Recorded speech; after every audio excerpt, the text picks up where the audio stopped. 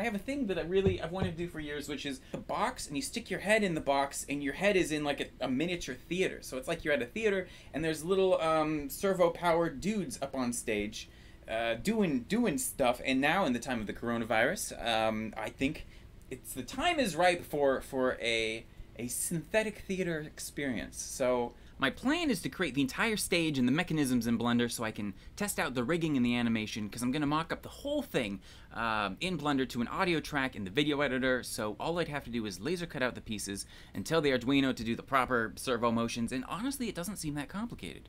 Whole thing's going to be powered by these servos, and so I can just measure it with the calipers here and model it in Blender. And we can use it as a negative boolean, so it'll slip right in there and just eat that away. Pow! And now, yeah, we should just be able to print that out and screw it in. But I can also use this to solve some IK stuff. Alright, so I've lined up this bone with the servo arm here, and I'm gonna set up an IK constraint solving to these hinge points here. So if I go into pose mode, I should just be able to, let's see, Shift I to active bones, and we will make this one be 2 bones long, and do the exact same over here. Shift I, yes, 2 bones long. And now ideally if we do this, hey, they work. So we can preview what this will look like. So we can also go back in edit mode here. Whoa, bones are very big when you're working so small. This will be the bone for, like, you know, one dude and the other dude, just parent that. Keep offset. Keep offset. That works really good. So I just have to rotate the servo a few degrees. Alright, we'll swing these guys in. Parent them to these bones.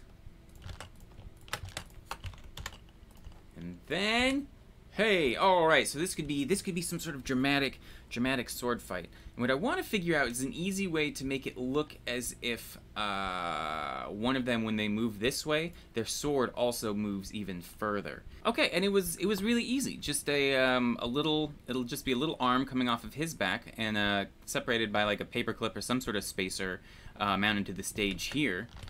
End result being it should do when they go back and forth. Arr, we're fighting now. The exact same rig on this side, except instead of being mounted to the base of the stage, it's going to be mounted to a servo.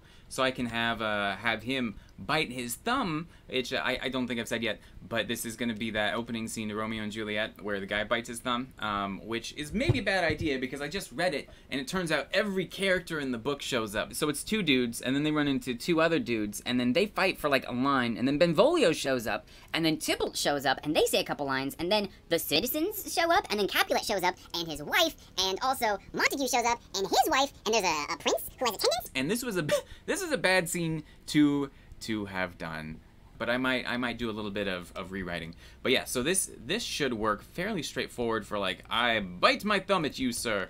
But then also, do you quarrel? Yes, we're gonna quarrel. It looks like he's punching himself in the face. But I could, let's see, if I lower this, then yeah, it looks like he's just got his fists up going against Mr. Sword here, which isn't the best approach, but he's a bold one.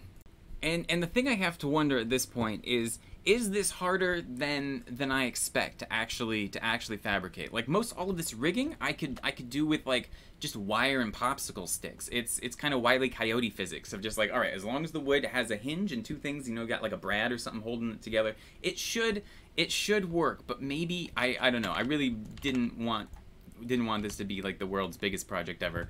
It's just it's tempting me, so I wanna go for it. So I ended up kind of writing my own script. It's the first scene of Romeo and Juliet, but right before everybody else shows up, it just kind of derails and goes into its own thing. And so I called up my friends Amy and Tom, and they helped me with the voice acting. Quarrel, I will back thee. Yeah, let's kill this guy. Fear him not. Let's take the law on our sides. Let him begin. Oh yeah, that's a very good idea. I got it. I will frown as I pass by and let him take it as he lists. That's a horrible plan. Nay, as he dares, I'll bite my thumb at him, which is a disgrace to him if he bears it. Yeah. Oh yeah, do that. No, that's a much better plan. Simultaneously, I'm trying to refamiliarize myself with servos and Arduinos and all of that, because it is not like riding a bike, and I've forgotten everything I ever knew about voltage and ohms and all of that good stuff and programming anything. But it's going okay. This is exciting for me. The servos rotate from 0 to 180 counterclockwise, and so and what I'd love is to be able to animate these and actually see the value that I should have on the proper servo, which means, let's see, this should be 0. So I think if I apply this as a rest pose, yeah, this is now 0, which means vertical is 90, which gives me give in either direction. Excellent. Okay, yeah, that's gonna work really good. So now I can just do all of this and use that as the roadmap for translating. That's very cool. So what I want to do is I want to be able to animate all of this first in Blender and use that as kind of a beat sheet for the cues for when all the servos should be doing all of the stuff, so it syncs up with the audio. And the Arduino measures in milliseconds, 1,000 units per second. So what I'm going to do is I'm going to set the frames per second to 100.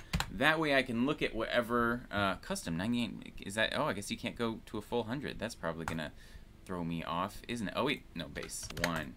Okay, good. I don't know why that was. And so then I can look at what frame it's on, multiply it by like 10 or something, and plug that into the Arduino code.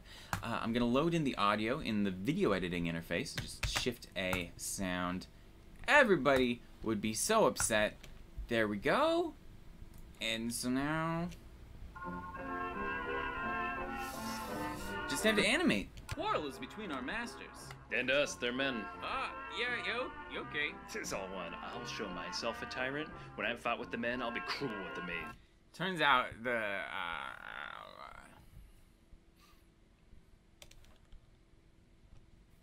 this is gonna take a very long time. Okay, well maybe not that long, maybe just a couple hours, but it's gonna take like a week anyways for the sound module to get shipped here. It's a little thing that's gonna be playing the audio in the theater setup, and so. And I also have like a bunch of different videos I've been working on, and I've just been kind of doing all these little pokes, all of these things. I got very excited about stuff, and so I kind of spread myself a little too thin project-wise. And so I'm just gonna upload this video so I feel at least I have some sort of checkbox checked somewhere.